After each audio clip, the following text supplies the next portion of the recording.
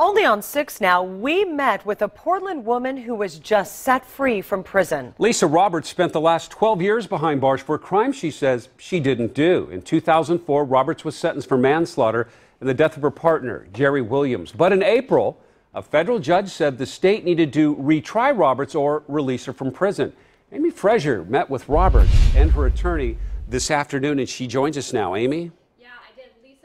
Tells me that the worst day of her life was the day she found out her partner was dead. She says the second worst day was the day she pleaded guilty to a crime she says she did not commit. If you didn't do it, why did you plead guilty? I was pressured. 48-year-old Lisa Roberts tells me she is grateful for her freedom and exhausted by the fight from prison to show her innocence. I wanted to know what it was like walking out of prison and greeting her lawyers 1 week ago today. Me being free, walking out those gates, I was like running into my family. So it was pretty amazing.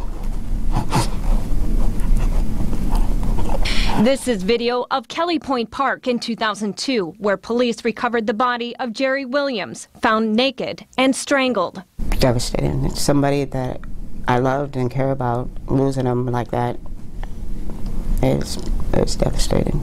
After years of battling the conviction, in April, a federal judge concluded in this opinion and order that Roberts received ineffective assistance of counsel. I found out for that constitutional claim to even be considered, she had to show new evidence of her actual innocence. New DNA testing showed the DNA of 2 men on the victim's body, including a man who is currently in prison and has a history of violence against women. In this response letter I obtained from Multnomah County District Attorney Rod Underhill to the federal judge, Underhill states in reviewing the case, the Oregon Department of Justice, Portland Police, and the DA's office have reached, quote, the same conclusion that Lisa Marie Roberts is responsible for the death of Jerry Williams. At the same time, though, it says we are not electing to retry Lisa Roberts, a decision Underhill states he made in part after talking to the victim's family and considering the fact that Roberts had served nearly all of the 15-year sentence. Did you kill Jerry Williams? No, I did not.